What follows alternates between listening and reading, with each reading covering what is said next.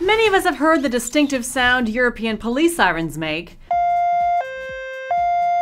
But what you might not know is that there's apparently a raging debate in Britain over whether you can describe that sound as nee-nah or woo-woo. Or at least there is with some 4- and 5-year-olds. I'm Jen Markham on Buzz60, and apparently some North Swindon police officers visiting the Haydenley Primary School got a bit too overeager when one student asked about the sound, and decided to settle the question by heading out to the parking lot and blaring the sirens. While I'm sure the kids were thrilled and delighted with the demonstration, the neighbors were apparently not amused. And the cops apologized on Facebook to anyone in the Haydenley area who may have been disturbed by the sirens, explaining they were having an important debate at the school, going on to say they were impressed by the students' thoughtful questions, including the suggestion about training police rhinos to knock down the baddies' front doors. Ooh, I want to know what sound that'd make. In terms of settling the siren question, the students decided it themselves with a vote, the woo-woos winning 60-28. And when all the students went home to reenact the day for their parents, the cops might need to apologize for that noise too.